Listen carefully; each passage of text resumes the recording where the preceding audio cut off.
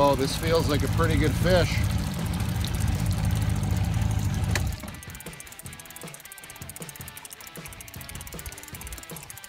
Oh, nice pike.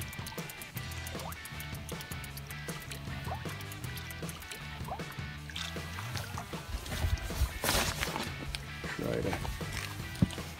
Got him kind of in the throat there. I'm gonna do my best to get the net out here. Kind of got him in the throat. There we go. Biggest challenge when you're doing this on your own is making sure you've got the net accessible and have a nice big net to get the fish in. Wow. Get that beautiful fall pike. Nice fatty, nice thick pike. We'll get her back and I'll show you what we're doing today. All right, let's get this big girl back.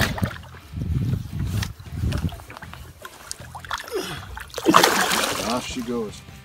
Well, that pike was aggressive enough. The split ring pulled right off the back, and we'll have to put a new hook on. But the important thing is we got the hook out of the fish. I've got two different crankbaits here that we like to run early in the fall.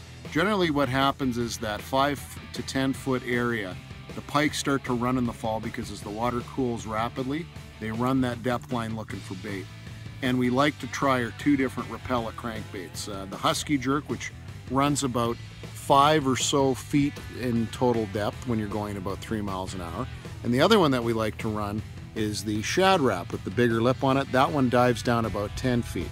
So you're running two different depth zones. It'll really tell you where the pike are running. And you know, once you get the first one, you know which lure to concentrate on. Let's go get another one.